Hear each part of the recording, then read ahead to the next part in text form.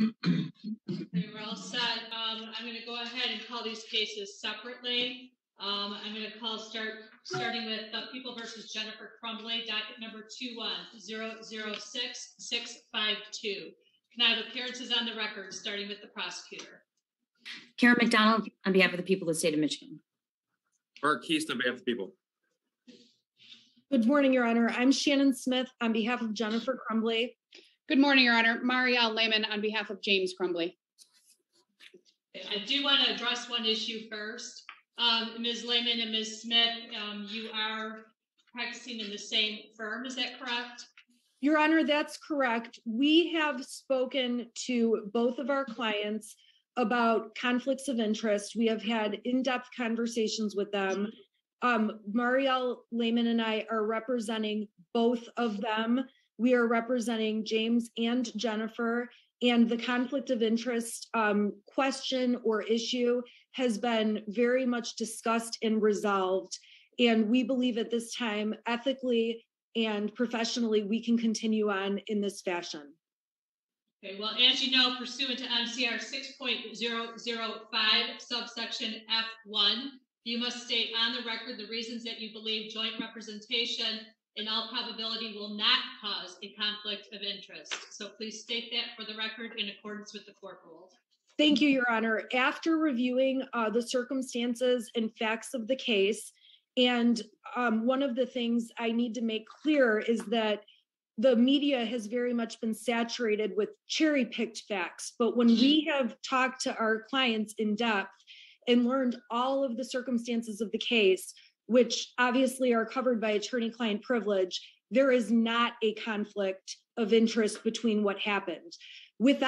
I cannot divulge to you the specific reasons, but there is not a conflict of interest between the parents, their defense, and their defense strategy. Prosecutor, any comments or statements you want to make relative to any potential conflicts of interest?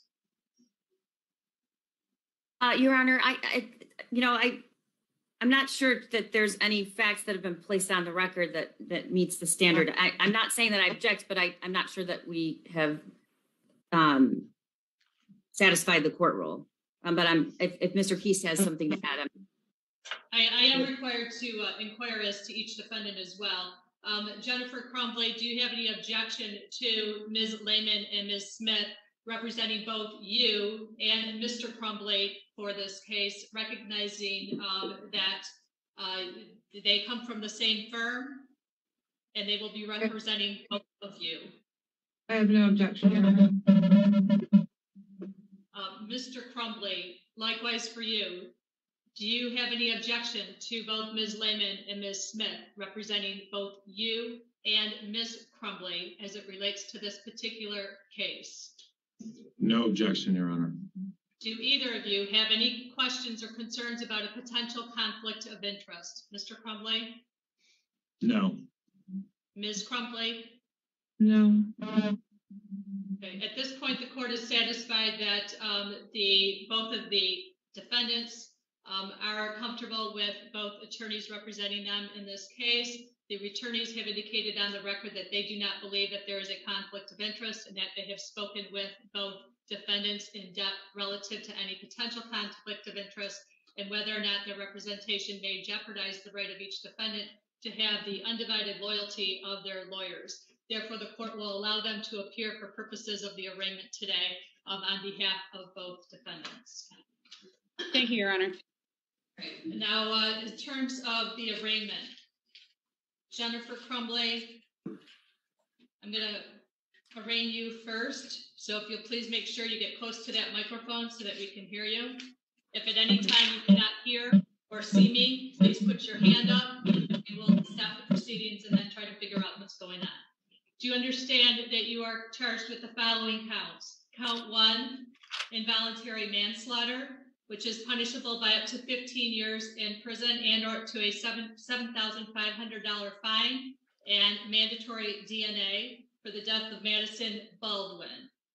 Do you understand that that is a charge for count 1? Ms. Crumbley, you need to I respond? understand. Do you understand that you are charged in count 2 for the death of Tate Meyer? Involuntary manslaughter, which is punishable by up to 15 years in prison and or up to a $7,500 fine and mandatory DNA. I understand. Do you understand that you are charged in count 3 for the death of Hannah St. Juliana with involuntary manslaughter, which is punishable by up to 15 years in prison and or up to a $7,500 fine, along with mandatory DNA testing? I understand. Do you understand that you're charged in count 4 for the death of Justin Schilling with involuntary manslaughter, which is punishable by up to 15 years in prison and or up to $7,500 fine, along with mandatory DNA testing? I understand. Do you understand that you do have the right to plead guilty or not guilty to all those counts? I understand. And do you understand that you do have a right to a trial, either by jury or by judge? And at that trial, you would have the opportunity to call witnesses on your behalf, confront witnesses that have been called against you, and or to remain silent, and that you'd be presumed innocent until proven guilty beyond a reasonable doubt. Do you understand all those trial rights? Yes, Your Honor. Are you on probation or parole for any other offense?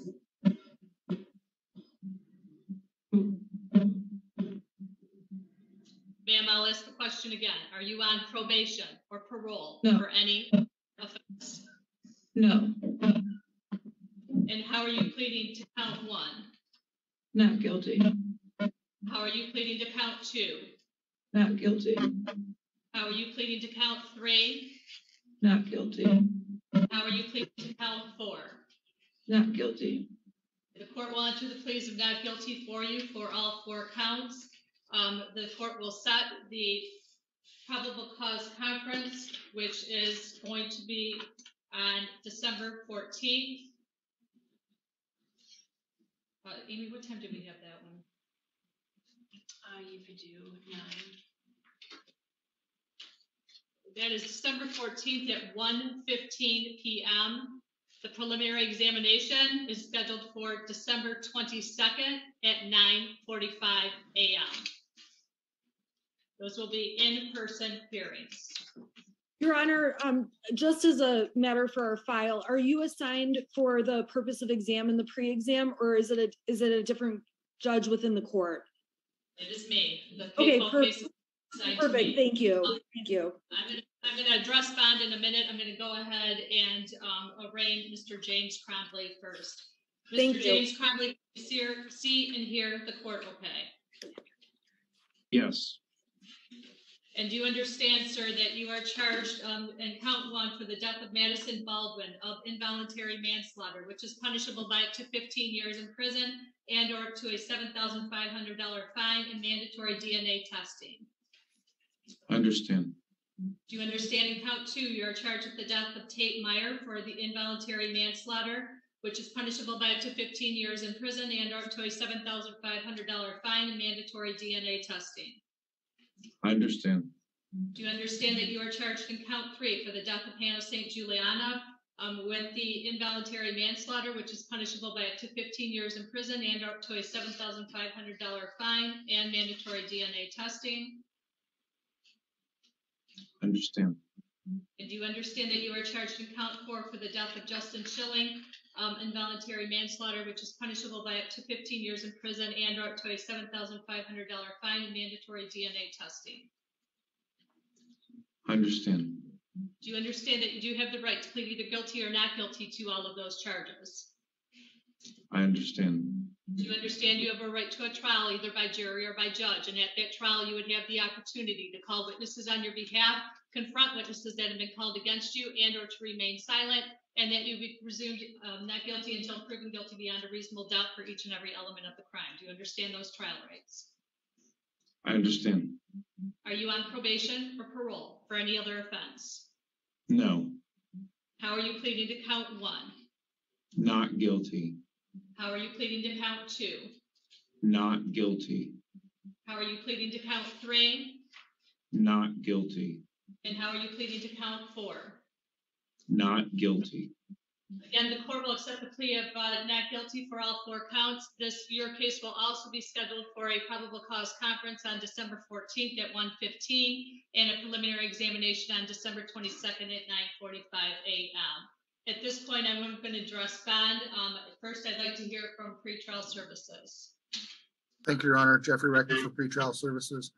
Ms. Gardner declined to speak with pretrial services and requested to speak with their attorney. As a result, no references were contacted and little background information is available. She's 43 years old and married. Her listed address with the jail is 112 East Street in Oxford, Michigan. She does not have any. She does have a prior criminal history. She is not currently on probation or parole. She does not have a history of failing to appear. She does not have a prior documented history of violence. The charges against the defendant are severe, and are those charges issued by the court. Defendant, along with the co-defendant, failed to turn themselves in to authorities. While every defendant is afforded the presumption of innocence, the purpose of bail is to ensure appearance and the safety of the community. Defendants in this matter had agreed through their attorney to turn themselves in to the court once charges were issued on 12/3/21. However, instead they fled.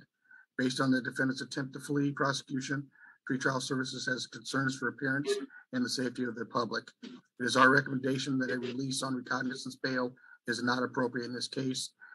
In order to further mitigate concerns for appearance and public safety, if the defendant makes release, the following conditions are respectfully recommended.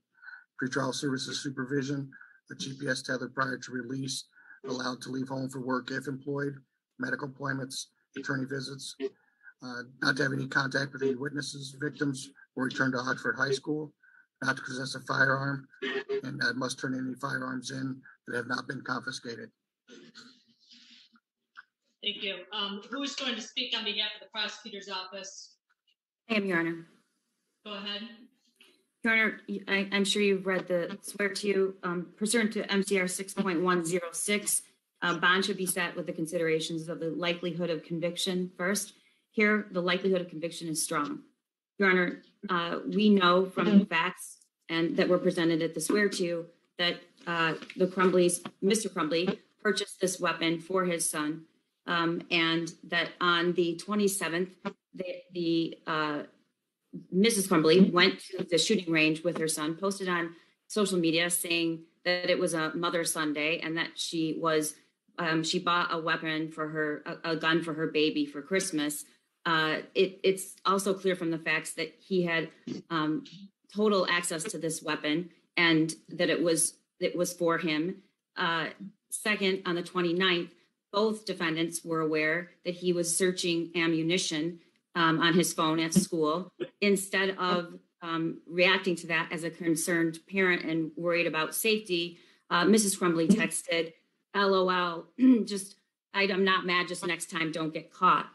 And then obviously on this very tragic day, on the 30th, they were called to the school and about their son's drawing, which clearly depicted threats and acts of violence. And instead of disclosing to the school that he had full access to this weapon, they chose not to. They chose not to take their son home. They chose not to tell anybody that he might be dangerous when it was clear and they had every likelihood that he was. And instead they left.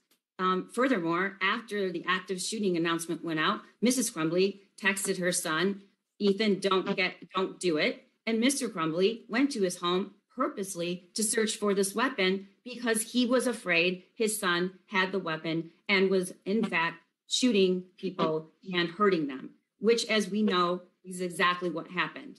Your Honor, this is a very serious, horrible, terrible murder and shooting, and it has affected the entire community. And these two individuals could have stopped it, and they had every reason to know that he was dangerous, and they gave him a weapon, and they didn't secure it, and they allowed him free access to it. Furthermore, Your Honor, the purpose of bond is to secure further court appearances. And yesterday, they were charged with these counts of involuntary manslaughter. Now, Your Honor, the communication between Mrs. Smith and the prosecutor's office was a text message that was sent to me and was not replied to. And we don't have an obligation to cooperate, and there are good reasons for that. And I think the fact that the events that played out show the reasons for that.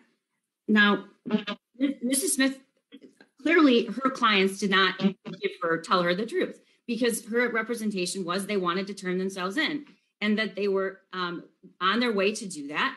However, they didn't turn themselves in, and we were told they were out of town, except that yesterday morning they withdrew $4,000 from an ATM in Rochester Hills, very close to the court where they could have turned themselves in with no events and no efforts on behalf of law enforcement. Instead, they fled, and they sought multiple attempts to hide their location, and were eventually tracked down after they parked their car somewhere. A witness saw it, and the entire fugitive apprehension team with multiple other law enforcement agencies went into a vacant building and searched it from top to bottom. And these two individuals were found locked somewhere in a room hiding. These are not people that we can be assured will return to court on their own. And then lastly, pursuant to MCR 6.106, we also should consider, or the court should consider, whether or not there are members of the community to vouch. There are none here. In fact, there are none here because there's not one person in that community that will vouch for these two defendants. So I'm asking that you set a $500,000 bond for both defendants, cash surety. I'd like to hear from the attorneys. Please address bond as it relates to Jennifer Crumbley first, please. Your Honor, the first thing I need to do is to respond to the prosecution's comments about our contact with their office. On Thursday night, I texted Karen McDonald and told her my office was representing the Crumbleys and I wanted to speak with her. She did text back and said we could talk first thing Friday morning. First thing Friday morning, I did text Miss McDonald. I also group texted Miss McDonald with Mario Lehman. I also called her office. I talked to her personal secretary and explained who I was, the circumstances, and that I needed to speak with Miss McDonald. Marielle Lehman also called Miss McDonald in the morning. We called the prosecutor's office throughout the day and never got a call back. We were going to make arrangements to have our clients turn themselves in. I was in a trial in circuit court in front of Judge Savin all day yesterday. Miss Lehman was traveling on a plane from Florida up to Michigan. The prosecutor's office, instead of getting back to us in any way, decided to have a press conference and, as Miss McDonald admitted, try to find a way to surprise our clients and catch them off guard when it was so unnecessary. And last night and throughout the day, we were in contact with our clients. They were scared, they were terrified, they were not at home, they were figuring out what to do, getting finances in order. And the last text messages we had with them and phone calls Marielle Lehman and I had with them, our plan was to drive to the Novi District Court this morning because arraignments were supposed to start at 8:30 for any county arraignment. And we had plans to meet them at 7:30 to text the fugitive apprehension team to get to the court by 8:30 so they could be arraigned first thing. Those were plans we made and solidified, and we did not announce it because, unlike the prosecution, we weren't attempting to make this a media spectacle. This case is absolutely the saddest, most tragic, worst case imaginable. There is absolutely no doubt, but our clients were absolutely going to turn themselves in. It was just a matter of logistics, and all the prosecution had to do was communicate with me about it. And we tried multiple times. All right, that being said, with respect to Miss Crumbley, she is 43 years old, as pretrial services told you. She has been employed as the director of a large company, director of marketing. She grew up in Clarkston. prior to living in Oxford, where they've owned their home since 2015, she lived in Lake Orion. She has never been in serious trouble with the law. She does have a drunk driving conviction back from when she was in college. Any conviction on Miss Crumbley's record is a misdemeanor and is old. Miss Crumbley has retained my office in Mariel, obviously. She would not have done that had she planned to not turn herself in and fight these charges. I'm quite certain they would not have paid my office money and taken those steps if they were not going to fight these charges. When it comes to the seriousness of the offense, when you listen to the prosecution's facts they're presenting, which are incomplete, very incomplete, it does sound like an absolutely egregious wrongdoing on the part of Mr. and Mrs. Crumbley that they gave their child a gun and encouraged him to do this. That's just not the case. And Mrs. Crumbley is presumed innocent. And I ask this court to note that full discovery has not been available and that the court is only aware of the facts the prosecution has presented, but that gun was actually locked. So when the prosecution is stating that this child had free access to a gun, that is just absolutely not true. And we need an opportunity to fight this case in court and not in the court of public opinion. We need the opportunity to have our clients' constitutional rights to being presumed innocent protected. And this court is going to see in the exam in particular that there is far more going on than what this court has been made aware of. And for that reason, Your Honor, I would ask this court to set bond, keeping all of that in mind. Our clients would absolutely avail themselves to a GPS tether. They would absolutely obey all of the conditions listed by pretrial services. This case does not warrant a $500,000 bond. I would ask this court, in light of the criminal history, the limited facts presented, to order that the bond be set at $50,000 or $100,000 if this court believes it needs to be more. Our clients are going to fight these charges. Our clients are just as devastated as everyone else. Bond has to come from a place of legal soundness, not emotional reaction, which has driven this entire case. And it is emotionally charged. It is emotionally the worst thing I have ever been involved with and seen. There is no doubt it is the worst thing the Crumbleys have ever been involved with and seen. And there is just so much going on here, and we ask the court to set a reasonable bond. Any additional comments as it relates to James Crumbley? Yes, Your Honor. James is 45 years old. He has a prior conviction from 2004. Again, similar to Jennifer Crumbley, any convictions that he has would have been, we believe that they were misdemeanors. He does not have any substance abuse issues. He does have some health issues that require, he's diabetic, that require 2 types of insulin. He was gainfully employed. He's been in Michigan since he and Jennifer moved up here several years ago. As for the seriousness of the charges, as Ms. Smith has stated, the facts that have been presented by Ms. McDonald and her office have been cherry-picked to further her narrative of making an example of Mr. and Mrs. Crumbley, which she very freely said she was doing yesterday during her press conference. Again, to echo what Ms. Smith has said, I personally contacted Ms. McDonald's office to notify her of mine and Ms. Smith's availability. She chose not to call us back. I was also in communication with law enforcement, as was Ms. Smith.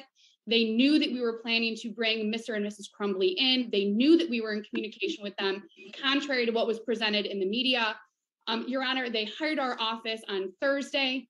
We are prepared to defend this case. They are absolutely taking this case seriously. They are devastated by the events in the Oxford incident. This is not something that's being taken lightly by them or us, Your Honor.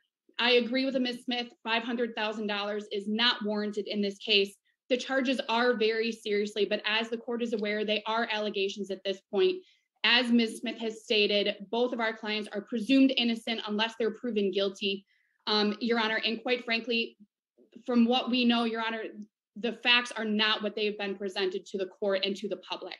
So I again echo what Ms. Smith indicated. Our clients are more than happy to have a GPS tether, to be on pretrial services supervision. I am again requesting a $50,000 or $100,000 bond. But Mr. Crumbley, as with Mrs. Crumbley, is not a flight risk. He is not a danger to the community. There is no risk that they're going to flee prosecution. They were never fleeing prosecution. I want to make that very clear with the court. We had been in communication with the prosecutor's office and law enforcement and our clients throughout yesterday, Your Honor. They were not fleeing prosecution, contrary to the media reports. So, Your Honor, I'm asking that they have a $50,000 or $100,000 bond with a GPS tether and pretrial services supervision. Your Honor, may I respond, please? Very, very quickly, please. Your Honor, I agree with Mrs. Smith on one thing. The court hasn't heard all the facts, and neither has the public, because I have an ethical duty not to release those facts, because she is indeed correct. Her client and Mr. Crumbley have an absolute, we have a burden, and these are merely allegations. So I agree. And I just want to point out, nobody needs permission. These defendants did not need my permission, and they didn't need law enforcement permission to go to the court and turn themselves in, go to the police department, the sheriff's department, and turn themselves in. I agree Mrs. Smith was perhaps in trial. She had a break from 11:45 to 2:45, and I can't imagine why they were surprised. The whole country knew that these charges were coming. And lastly, to suggest that anyone is somehow using this incident to create press, there's a lot of attention here, because 4 children were murdered and 7 others were injured. And that is on the mind of every single person in this country. So I would ask that you impose the $500,000 cash surety on each of the defendants, Your Honor. Thank you. So in terms of bond, the court is required to comply with MCR 6.106. The purpose of bond is to ensure that the defendants appear in court for all necessary court appearances, as well as to take into consideration any risk to public safety. Obviously, these charges are very, very serious. There's no question about that. The court does have some concern about the flight risk along with the public safety, given the circumstances that occurred yesterday and the fact that the defendants did have to be apprehended in order to appear for purposes of arraignment. The court did indicate yesterday after the swear-to that it would be conducting an arraignment at 4 p.m. And nobody appeared for purposes of that arraignment. Your Honor, excuse me. The bond for Jennifer Crumbley at $500,000 cash surety, no 10%. In the event that Jennifer Crumbley is able to post bond, the following conditions will be in place. The defendant is not to use or test positive for alcohol, recreational marijuana, or any controlled substances. Ms. Crumbley is not to possess or have in her possession any firearms or dangerous weapons, shall not have any assaultive behavior toward anyone, must provide a release address upon release to the pretrial services representative. The pretrial services representative will be monitoring bond compliance. The defendant, within 24 hours of release from the Oakland County Jail, must submit to and pay for ETG, PBT, or urinalysis at a facility that's open 7 days a week that automatically lab confirms all positives, provides all levels in writing. That would be at the direction of PTS. The defendant, Ms. Crumbley, at this time is to verify any employment status and verify that in writing upon release from the Oakland County Jail. In the event that the defendant, Ms. Crumbley, is able to post a bond, the court is going to require that she have a GPS tether. The GPS tether must be installed upon release from the Oakland County Jail. The GPS tether will have the allowances that she could go to work, attend court hearings, medical appointments, and attorney meetings. She must provide work schedule, medical appointments, and any meetings to PTS in advance. Again, that must be installed at the jail before she leaves the jail. As it relates to James Robert Crumbley, the court is setting a $500,000 cash surety, no 10% bond. The defendant is not to use or test positive for alcohol, recreational marijuana, or any controlled substances. The defendant is not to possess or have in his possession any firearms, weapons, or ammunition. The defendant is not to have assaultive behavior toward anyone. The defendant must provide a release address if he is able to post bond to pretrial services. He will be monitored by pretrial services, must submit and pay for ETG, PBT, and a urinalysis within 24 hours of release from the Oakland County Jail at a facility that is open 7 days a week, that automatically lab confirms all positives, provides all levels in writing. The defendant must verify employment to PTS upon release from the Oakland County Jail. The GPS tether must be installed prior to release from the Oakland County Jail in the event that the defendant is able to post bond.